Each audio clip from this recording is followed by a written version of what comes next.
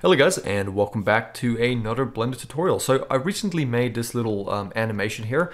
Believe it or not, we're not going to be working with geometry nodes. I found a way to do this that kind of makes it look like it's happening dynamically, but it's not really. And we're going to offset them in a very simple way. And I just think this is a very satisfying looking kind of animation. Now keep in mind, the original one, the one we'll be making today is just this one here, which is the exact same thing. The only difference is with my original, I just added some more different types of materials and just slightly animated the actual thing moving. But it really is the same tutorial, and I will be uploading my original to Patreon, and I hope you guys really enjoyed this tutorial. And if you want to check out my other channel that I have, a lot of you don't know about, you can look in the description below. I cover things like balloon twisting, origami, and drawing, so you might actually enjoy it if you check it out. So in the description below. And let's get started. Okay, we're going to keep this really simple. So what we're going to do is let's just delete the default objects in our scene, and we're going to go ahead, Shift A, and under our mesh options, we're going to add in a plane. With this plane active, we're going to tab into edit mode, and with all of the topology active, we're going to right click and go subdivide. So we now have a single vertex in the middle.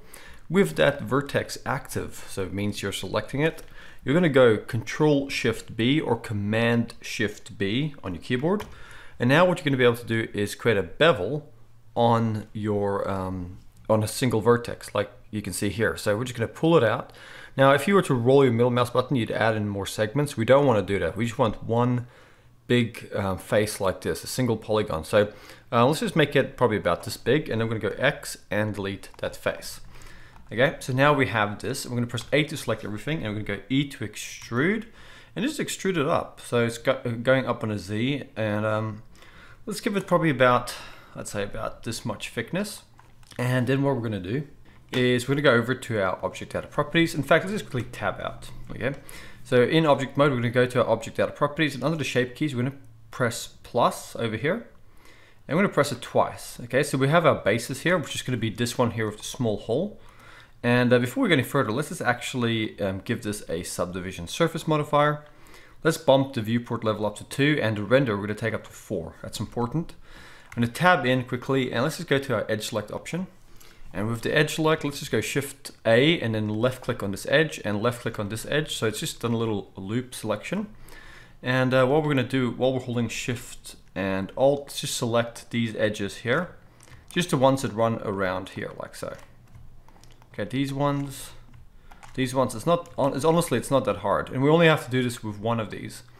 So you can see there we have all of these edges going around selected. We're going to go Shift E on our keyboard, so Shift E, and that's going to make us add like a crease to these edges. So we're going to increase it all the way up to 1, like so. And then what we're going to do, we're going to select just these 4 corners here, like so, and we're going to go Shift E, but we're not going to take it all the way. We're just going to take it about this much. We don't want to give it a big bevel weight, so just something light, maybe even a bit smaller, something like that. And then we'll tab out, and eventually when this renders at the highest viewport level, it'll look nice and round. But for now, let's just leave it at 2 to optimize our scene. And we're going to right click and also go Shade Smooth. Okay, so now we have this, and let's go back to our object data properties. Now we have our basis, which is this shape here. And if we click on key 1 and we tab into edit mode, what we can do now is we can go over here to our face select option, Shift Alt, and just left click here in between 2 faces, and it's going to loop select the faces. And then you're going to go S, Shift, and Z. So S, Shift, Z. And then you're going to just scale it out along the X and Y axis only. So that kind of scales everything, but it excludes the Z. So just like this, let's scale it up. I'd say probably about that big. Okay, so it's about as big as we can get it before these sections here intersect. I'm going to tab back out into object mode, and now we have this key here, and you can drag it, and you can see we now have the slider. Okay, let's just leave it at 0 for now. And while we're at it, before we go any further, let's give this some materials, because it'll just make it simpler. So for now, let's just go new, and let's just call this gold. I'm going to call it gold, and I'm going to just close the surface here. These are just placeholder materials, okay, before we duplicate this. I'm going to go to our viewport display, and let's give this a nice kind of golden color, and let's make it slightly metallic. And then let's create another material. Let's go new, and let's just call this placeholder 1. You can make it whatever you want. I'm just going to go into edit mode, and I'm just going to select these faces at the top, and these faces at the bottom. And I'm just going to go ahead and I'm going to assign that placeholder material like so. And then I'm going to tab back out. So eventually later we can go ahead and create a gold material, and then you can select whatever material you want. I'm going to suggest where you can get some really high quality materials online, but we'll get to that eventually. For now, let's add in our balls. We're going to go Shift A. Let's add in our UV sphere. Actually, it's more of a marble. We're going to right click and go Shade Smooth, and we're going to go and give it a subdivision surface modifier to make it nice and smooth. We're then going to go S to scale it down. And we actually want to grab our cube here. We're going to go to our object data properties, and let's just increase this key 1 value all the way up to 1. Then we grab our sphere and let's just scale it till it's just in there, but we don't want it hitting the sides. So something like that should be fine. Control A and just apply that scale, okay, for this ball. Now we have some things in place. Let's go Shift A. Let's also add in an empty. Let's add in a cube. And we're going to take these two objects, and holding in Shift, we're going to select the cube and go Control P, and we're going to go Object, Keep Transform. And this way, both of these are parented to this empty, and it just makes it easier to grab them even once they've been animated. So what we're going to do now is we're going to select our little tile here. We're going to start with some animation with the keyframe. So we're going to go to our Object Data Properties. With key 1 selected, we're going to come here, give it a value of 0, and on frame 1, okay, on frame 1 here in our timeline, we're going to come here and click on this little value and make it 0. We're then going to come up to frame 5 or frame 4. Let's go to frame 4. And let's click on this keyframe again on key 1 to add in a keyframe. So it's going to stay at 0 for the first 4 frames. And then we're going to go up to frame 13. And on frame 13, we're going to drag this all the way up to 1. And we're going to click on the keyframe again. So it's going to look like this if you hit the spacebar. Okay, it's going to open up, and then we're going to come to frame 25. And on frame 25, we're going to take this and we're going to close it all the way back down to 0. And we're going to click on the keyframe again. Now I know it doesn't make sense at the moment, but don't worry. Then we're going to come over to frame 40, and on frame 40, we're going to take this and drag it all the way up to 1 and click on the keyframe again. So now it's opening up again. And let's come to frame 47, and in frame 47, let's close it back down to 0 and click on the little keyframe here. So now we have this animation like that, okay? Now it doesn't make any sense yet because we need to grab our sphere here. We need to go G, Z, and move our sphere above our little cube here with the hole. Maybe let's go about this much, a little bit higher, like so. Let's come over to frame 1, and on frame 1, we're gonna go I, and we're gonna insert a location keyframe for our sphere here, a little marble. And we're going to come over to frame 50, and we're going to go I and insert another location, like so.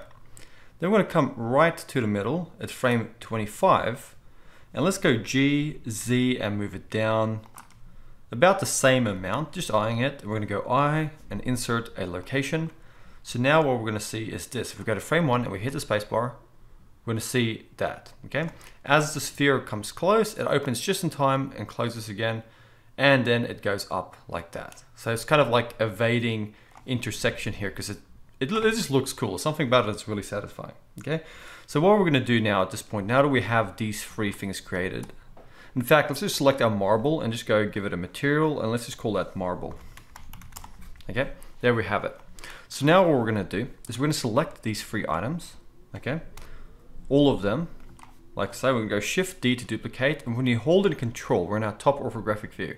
If you hold in Control, you can snap it. Let's snap this empty right to the side. It's going to snap right against it, like that. And now what we're going to do is just going to select these 2 objects, both of them, not the empty, just these 2 new duplications.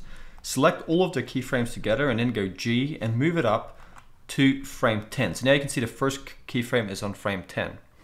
Then we're going to select all of these 3 items here, including the empty. And in our top view, we're going to go Shift D to duplicate, holding in Control, snap it to the side. And then once again, just select the 2. Holding in Shift, just select these 2, not the empty. Grab the keyframes and now move it up to 20. So we keep moving it up by intervals of 10. Okay, so now it's up to 20. And now select these 3 items. Go to your top view, Shift D to duplicate, holding in Control, snap it over here. And now once again, select these 2. Grab their keyframes and then go G and move them up to frame 30. Okay, and now let's repeat. I'm going to select them all again, just these three. In our top view, Shift D to duplicate, hold and Control, snap it. Select these two, grab the keyframes, move them up by 10, so that's going to be to frame 40. And then let's continue. Shift D to duplicate these three, hold and Control to snap. Select our two objects, move it up to frame 50. And let's just do that 3 more times. So we're going to select these, Shift D to duplicate, holding and Control, snap it here. Let's select them both, move the keyframes up to frame 60. And then let's select them, Shift D, holding Control and snap. Move these two up to frame 70. So I'm speeding up now because I'm just repeating it. So Shift D to duplicate all 3 of them, holding Control. And one more time, select these two, and now let's just move them up so they start at frame 80. So we've just gone up each time by 10 frames. And let's come here to our end frame value and make it 130 frames. And it's going to start at 1. So now if we save our file, so I'm just going to save it to my desktop. Let's just now go to frame 1 and hit the spacebar. And let's just hide everything else by clicking over here to overlays. And let's just hit the spacebar and let's play our animation. And now you can see it looks like this. And it kind of looks like it's something you would have done in geometry nodes, and it's dynamic. And you could do something like this. There are ways you can do it. I have actually tried it out, but it's just a lot of setup. So this is just kind of a fun way without having to get into maths or geometry nodes or proximity nodes or anything like that. So that's looking cool. So now let's just turn off our overlays again. And now what we're going to do is we're going to press A to select all of this, or just drag over it and select it. Then you're going to go G to move it, and then holding in, actually let's leave it. Let's just grab the middle empty here. Get an empty here in the very middle, okay? I'm going to go Shift D to duplicate that empty. And then we're going to go S, Z, we're going to scale up in the Z, and it just makes it easier to grab. And then we're going to grab all of these other empties. So holding in Shift, let's just select all of these other empties here. Make sure not to select the mesh. So just these empties here, like so. So we got them all selected, and holding in Shift, select the big empty, and then go Control P, Object, Keep Transform, and now we have this big empty here. And in our top view, we're just going to go G and Z and move it, and just snap it to the middle where our cursor is. So now our object is right in the middle here, and in our right orthographic view, we're going to go R and just rotate it slightly like this, and you can do whatever you want, okay? For my original, I kind of animated this with some keyframes. But you can do whatever you want. And in the front view, I'm just going to go RZ and rotate it slightly like so, just giving it something that looks a bit more dynamic. And now we're going to go Shift A in our front view. Let's add in a camera, move the camera back, something like this. Get a nice pose. There we go. And then we're going to go to our render settings. Let's go to cycles. If you have a GPU, I recommend you use it. Otherwise, it's just going to take a bit longer. And with the max samples, let's make it 80. I think should be fine. And once again, make sure to save. And then in our front view, we're just going to add in, let's go with area light. I'm going to move the area light to the side. And at the moment, this scene is really massive. Let's just select this empty and just scale it down. I get a main empty. And now that's a bit better. Now I'm going to select my light, just rotate it here. Let's give it a strength of 250 and increase the size to 2 meters. And then we're going to Shift D to duplicate. Let's rotate this guy in from the side. And then let's duplicate and have one coming in here. So in our camera view, we might have to move our camera in just a bit. Let's go Z, let's go rendered, and let's see what this looks like. Okay, that's looking pretty good. We're going to go Control B and just drag over our camera, just to limit the rendering to the camera. Cool little trick. And let's now go to our world properties. Let's go to color, and for now, let's just give it a sky texture. You could use a HDRI, which I'd recommend. And then you can mess around with the sun rotation here till you feel like you've got some nice lighting. I'm going to just use that to get a bit of rim lighting here on the side. And then we're going to go Shift A, just quickly add in a plane, scale it up nice and big. And I'm going to move my plane down. And I'm going to tab into edit mode and just select this edge here and extrude it up. You can do whatever you wish. Tab back out, right click, go shade smooth, and let's give this a material, and let's just make it dark. Okay. Now if we go into our camera view here, we can see we have a nice background. Now I would actually come here and make it less reflective by bringing up the roughness, and it also bring down the specular a lot as well. Something like that looks cool. And now we can actually go into our shading workspace, and let's grab one of these tiles and let's go to the gold. Let's make the base color here a nice gold material, and let's give it a metallic value. Let's bring down the roughness to about 0.1. And now if we go into our rendered view, we can see here we have this kind of gold looking material. Mess around with it all you want, add some texture, some scratches, whatever you want. Then we're going to select the marble here. And the marble is really fun. So with the marble, we're going to give it a base color that's kind of slightly bluish. We're going to bring the roughness all the way down. We're going to bring the transmission all the way up to 1. And then over here, we're going to go Shift A, search, and get a mix shader. And in the bottom, we're going to drag, and we're going to type in emission and get an emission. So we have the principled at the top and emission down the bottom. And let's make the emission orange and give it a strength of 7. And then we're going to go Shift A, search, and get a Fresnel node. I'm going to plug that into the factor, and then we're going to go Shift A, search, and get a color ramp node and place it over here. And now let's just visualize the color ramp here for a second by having it plugged into the surface. And let's drag these values till we tighten these things up. So we're going to bring this white value closer, bring this black value up. And then let's plug the shader in, and now this is going to be the distribution. So wherever it's white on the rim, we're going to get this nice emission here for the orange. And wherever it's black or more black, it's going to be more of this kind of marbly blue material. And we can mess around with that a little bit. I just think this looks really good. It's just a nice looking material. I might just bring the strength down on this a bit, make it even more saturated, but you guys see how cool this looks. It's a really cool look. And at this point, what I'm going to show you is I'm going to go over to the internet. I'm going to type in Polyhaven. So Polyhaven is a free site with resources. And let's just go to their textures section. And over here, you're going to see there are a whole bunch of textures, so shaders. And the cool thing is, it doesn't matter what one you click on and choose. You can come over here to the download, and automatically you can choose, it'll have Blender. You can choose the resolution, and you're just going to download it. It's going to download a blend file. And then all you have to do is extract that blend file, whatever it is. And I've covered this before, and then you can just select your tile. You can go over to your placeholder material, and you can go File, you can go Append, and then find wherever you might have saved it on your computer. So I have a bunch of them that I've downloaded over the years. You can just simply click on one. So I'm going to go with just an example. Click on a blend file, and then go Append under the materials. Click on whatever material it is, and then simply select your tile, go to the placeholder, and then come to the drop down and then swap it out. And that's a cool little trick. It's going to save you a lot of time. And just keep in mind with some of these things, if they're not UV unwrapped, in this case you can see that our tile was UV unwrapped, so it's showing. But in some cases you might just have to come here to your setup and change it to more procedural mapping. But I'm not going to get into that at the moment. I think this is enough that we've covered. So for now, I'm just going to do that to all of these. Just swap out that placeholder material.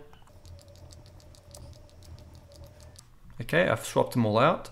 And with my original, I added more material. So some of these I gave a different material, which is really easy to do.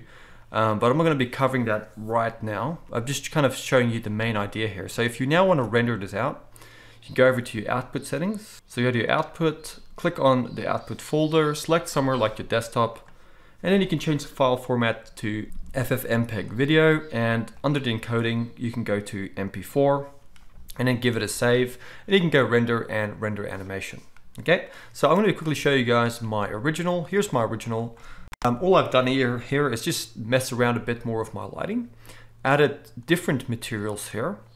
And I've also animated slightly this empty here with some basic keyframes, just with some rotation. But really it is the same thing. I've also just added a little bit of motion blur. I went to my renders, I added motion blur. And with my camera, I just added some depth of field as well. And I selected that empty as my focus object and then brought my f-stop down till I liked the nice soft focus in the background. But it's the exact same thing, and I really hope you guys have enjoyed this tutorial. I will be uploading my original here to Patreon, and I hope you guys enjoyed.